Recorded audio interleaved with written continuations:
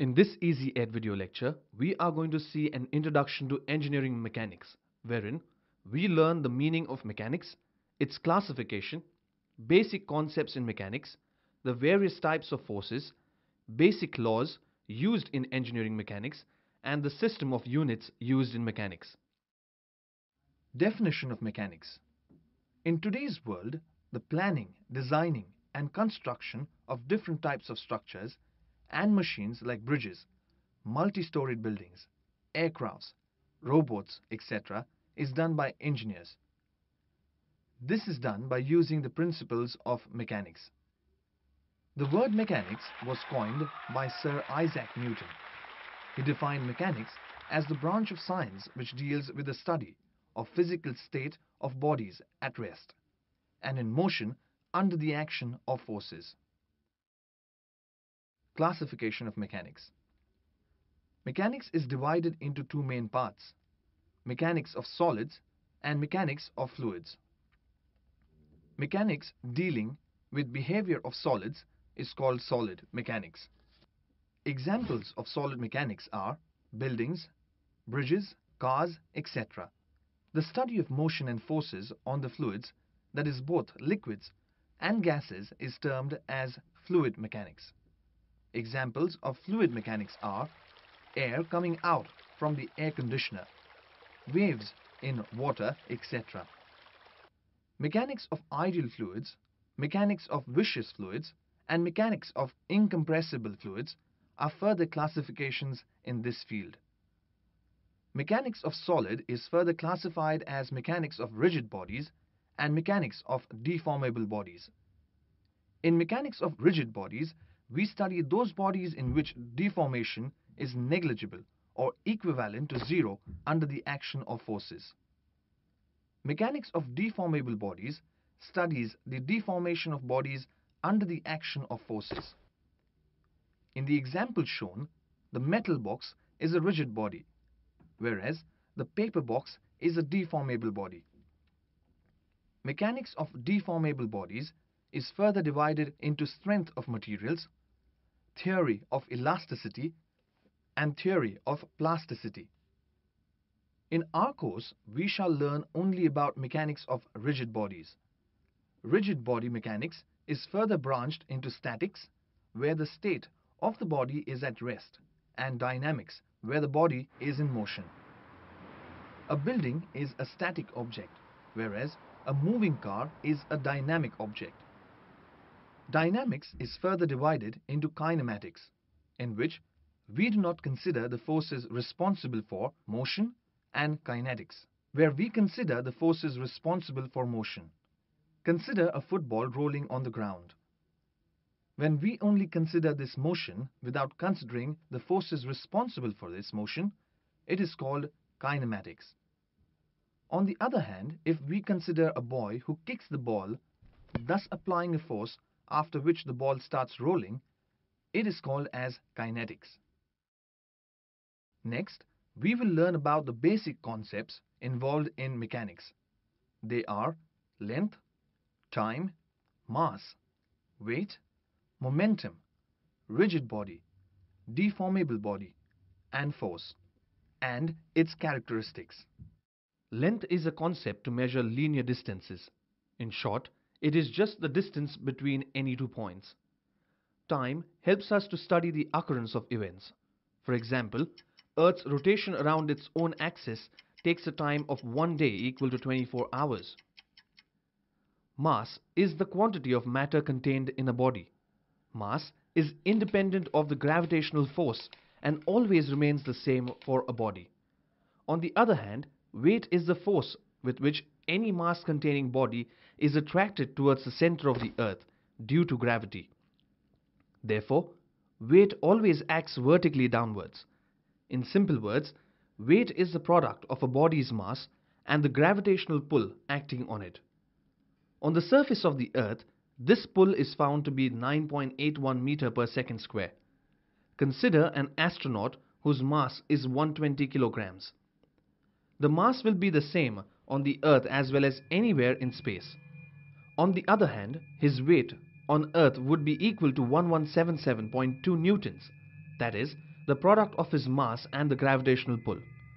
But in space, his weight would be zero, as there is no gravity in space. Therefore, he would float in outer space. Momentum is defined as the measure of the motion of a moving body. The product of mass and velocity is called momentum. Consider two automotive vehicles, a bus and a car traveling along a plain road. If both the car and the bus have the same velocity, which one can be stopped first? Of course, it is difficult to stop the bus compared to a car. What is the reason for this? Well, they both have the same speed, but different masses. This happens as the bus has more mass as compared to the car, because of which the momentum or measure of motion of the bus is also more than that of the car. Hence, much more effort is needed to stop the bus in comparison to a car traveling at the same velocity. Rigid body is defined as a body in which deformation is negligible or equivalent to zero under the action of applied forces. For example, if a small boy hits a table, the table does not break. In this case, it is a rigid body. Points A and B are the original position in a body. After application of two forces, F1 and F2, the body takes a new position. A' and B' are the new positions of A and B. If the body is treated as rigid, the relative position of A' B' and AB are the same, that is AB is equal to A' B'. In the real world, no object or body is rigid. Many engineering problems can be solved by assuming rigid bodies. A deformable body is a physical body that deforms, meaning it changes its shape or volume while being acted upon by an external force. For example, if the above table is punched by a karate teacher, it will be shred into pieces, thus showing deformation. Deformation may be brought about in a number of ways, namely permanent or temporary, instantaneous or continuous. Hey, it's time to concentrate now. A force is an action of one body on another body. A force is exerted only when there is an actual contact between the two bodies. For example, a man hitting a nail with a hammer. Any force is completely defined only when its four characteristics, namely magnitude, point of application, line of action, and direction are specified. Consider a cricket match is being played between two school teams, A and B. Team A needs 6 runs to win of one ball, and their star player, XYZ, is on strike. If XYZ wants to hit the ball for a 6, he should hit it with adequate force with the point of application being the middle of the bat, while considering a suitable line of action in the intended direction. If all the above conditions are followed, only then would XYZ be able to hit the ball with sufficient force so as to clear the field and win the match. The main types of forces are discussed as follows. A tensile force. A tensile force is an applied force that tends to pull an object apart. For example, ropes, cables, strings attached to bodies come under tensile forces. A compressive force. A compressive force is an applied force that tends to compress an object. Suspension springs used in automobiles come under compressive force. Force acting on any object so as to slice through it or to deform it permanently is called as a shear force. Shear forces act in a direction parallel to the surface. Bending force. A force that acts to bend an object by putting one side of the part in tension and the opposite side in compression is known as bending force. If an applied force on a member tends to bend the member, it is said to be in bending, also known as flexure. Frictional force. Frictional force is developed when there is a motion or tendency of motion of one body with respect to the other body, involving rubbing of surfaces of contact. Frictional force always opposes the direction of motion. Frictional forces are developed between tires of a car and a road when the car tries to move over the surface of the road. This frictional force opposes the motion of the car due to the weight of the car and the nature of the surfaces, the car's tires and the road, in contact. Now we will take a look at the basic laws of mechanics. Newton's first law. This law says that an object remains at rest or moves in a straight line with constant velocity if the net force on it is zero. This law is often called the law of inertia. Inertia of a body is its inability to move until forces are applied. If one slides a ball along the floor, it doesn't move forever.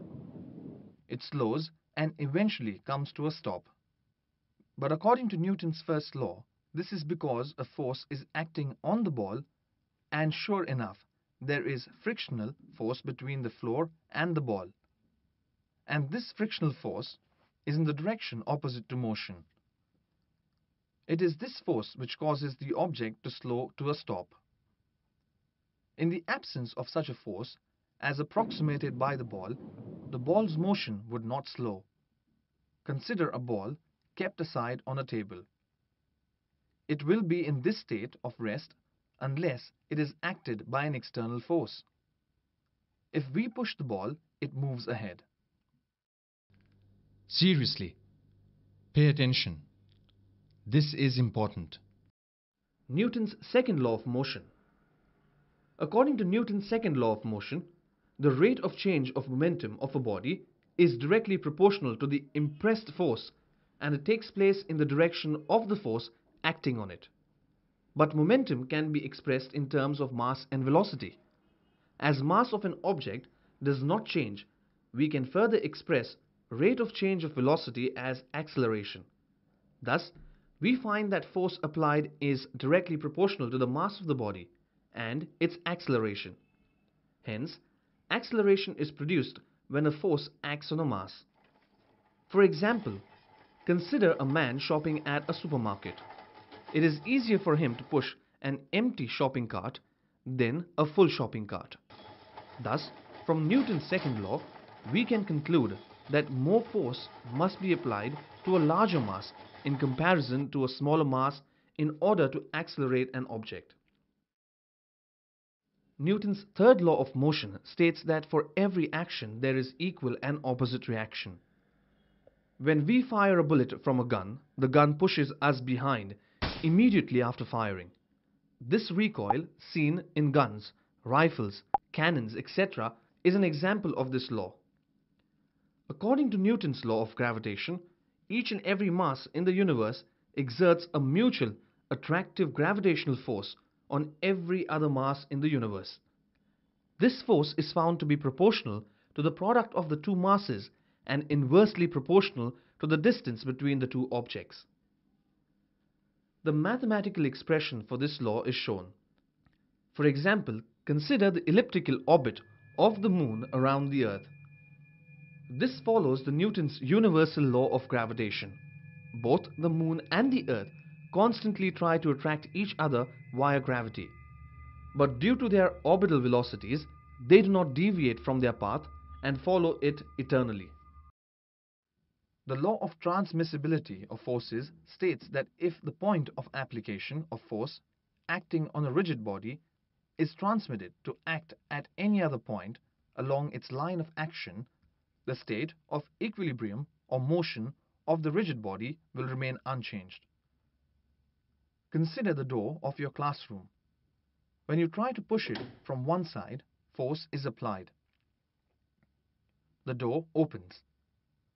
In the same scenario, if we try to pull the door from the other side with the same force along the same line of action, the result will still be the same.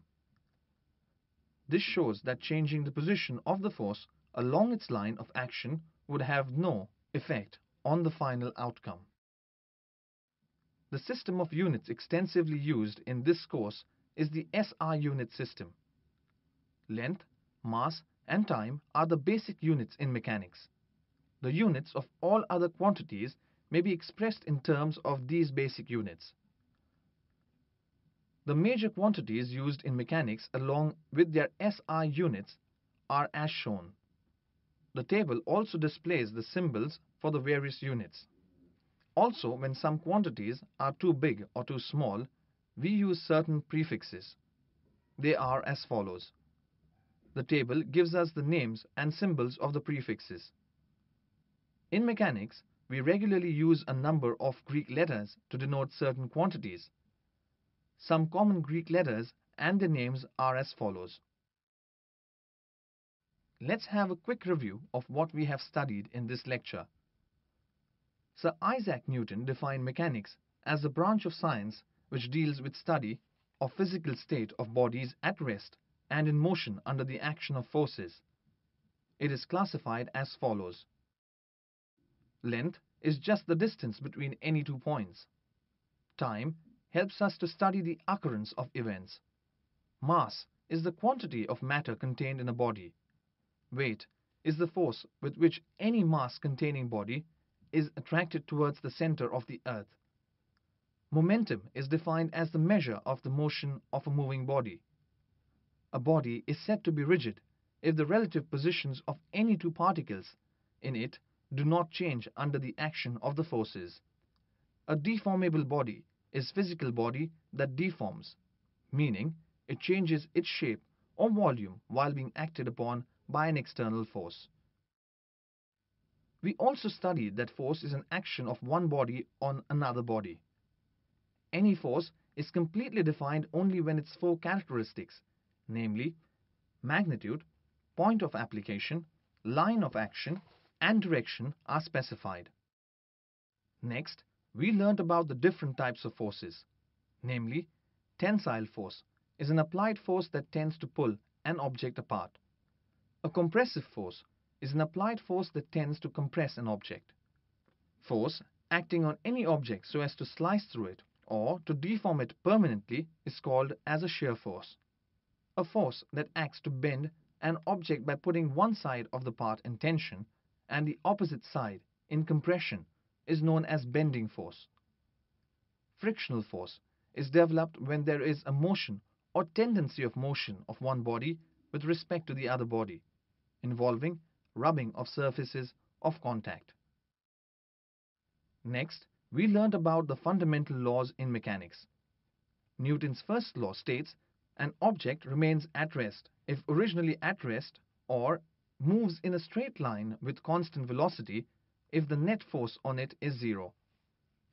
According to Newton's second law, acceleration is produced when a force acts on a mass.